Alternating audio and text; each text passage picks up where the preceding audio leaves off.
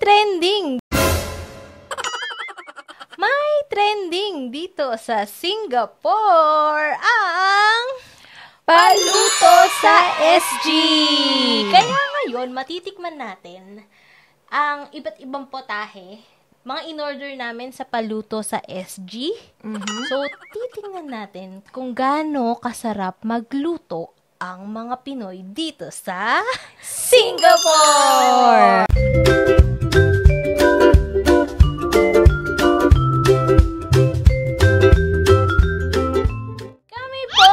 With Tin. Ako po si Ann. Ako po si Tin. At kung bago po kayo sa aming channel, don't forget to subscribe and hit the notification bell para updated kayo sa aming mga video. So, explain muna natin kung ano yung Paluto sa SG. So, yung Paluto sa SG ay isa siyang group page ba?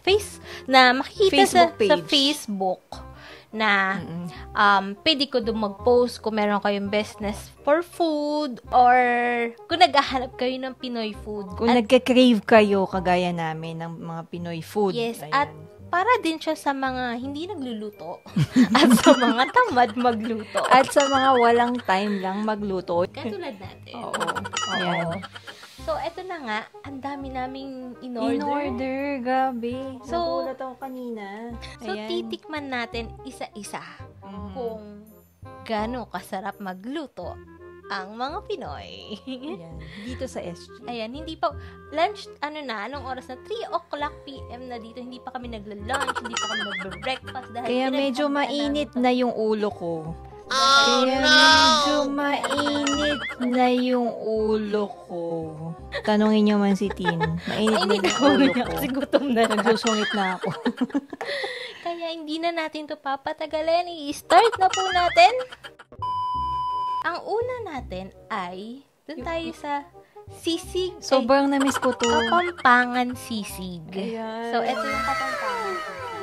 Tingnan nga natin kung talagang kapampangan sisig siya. Kasi sobrang nami-miss ko na yung dahil kapampangan si Ann. Sisig sa Pampanga. So, tingnan natin kung talagang kapampangan sisig siya. Ang kapampangan sisig ay in-order namin kay Rochelle Galang. Ayan.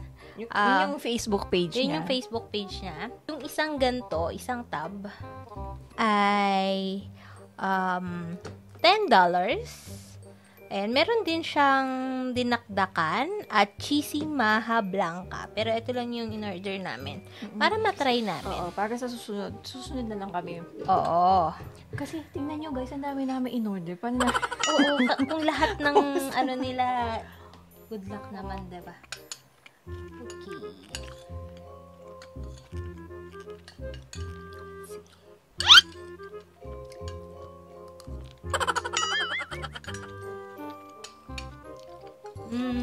Ano sasabi mo? Ano yung difference ng kapampangan? Lasa siya sisig. Lasa naman siyang sisig. Masarap. Masarap siya. Pero hindi ko ma-distinguish kung ano yung difference ng kapampangan sa normal na sisig. Pulutan siya. May atay siya. May maraming sibuyas. Ayan. Masarap naman siya. Ang sarap. Sarap ang pulutan.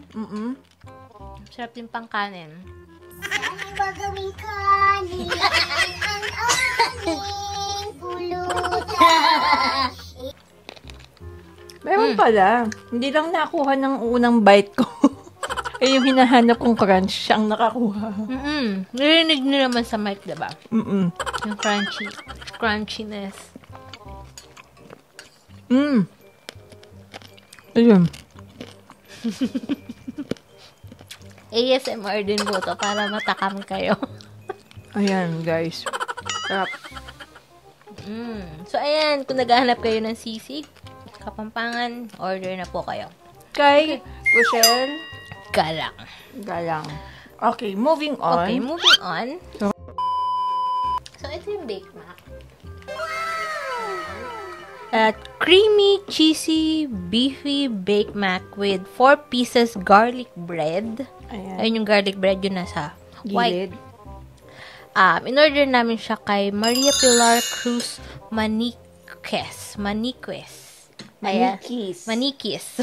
Pating nga. Ito to, manikis. Oh, manikis. Ayan. So, kung tama ba yung pagkaka-pronounce namin?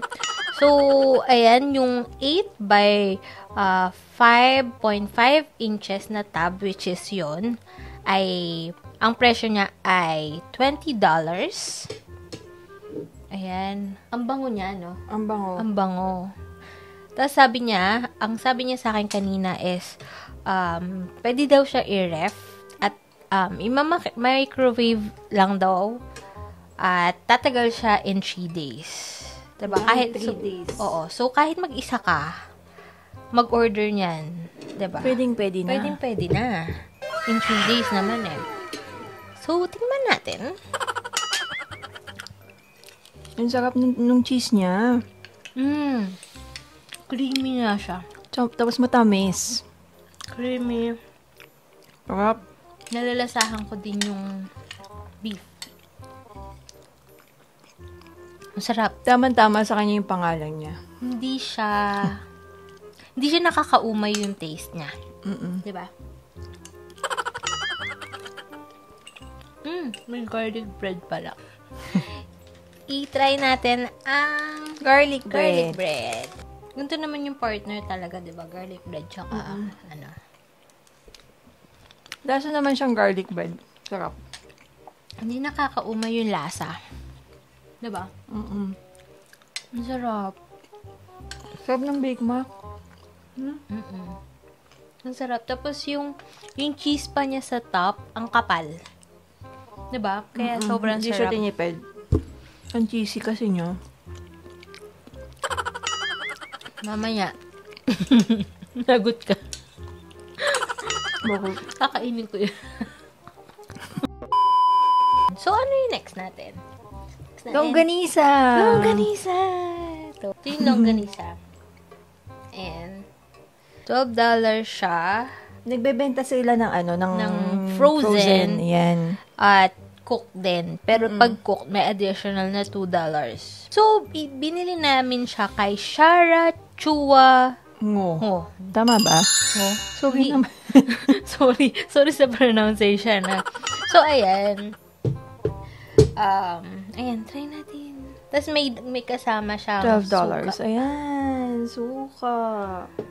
1, 2, 3, 4, 5, 6, 7, 8, 9, 10, 11, 12. 12. Ito ba ito kang pieces? Ito.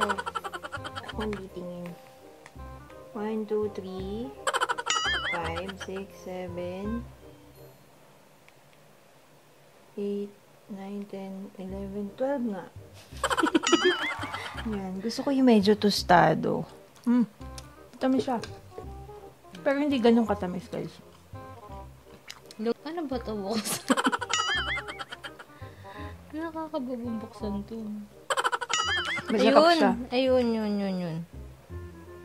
Ayun. Pinupush lang. Pinupush lang pala. Ito na, ang longganisa. Isa pa, hindi ko masyado natin. Masarap. Sarap. So far, masasarap lahat ng titigman namin. Malasa siya. Kasi dito sa Singapore, iba yung lasa ng sausage nila, no? Mm-mm.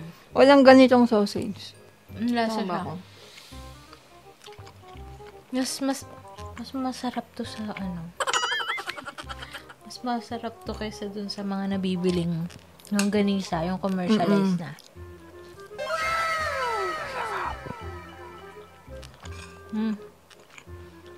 Naka. Nakadalawa nga ako, di ba? Tsaka kahit walang suka, okay lang siya. Kahit walang suka, okay. Pasado siya. Fiesta tayo ngayon.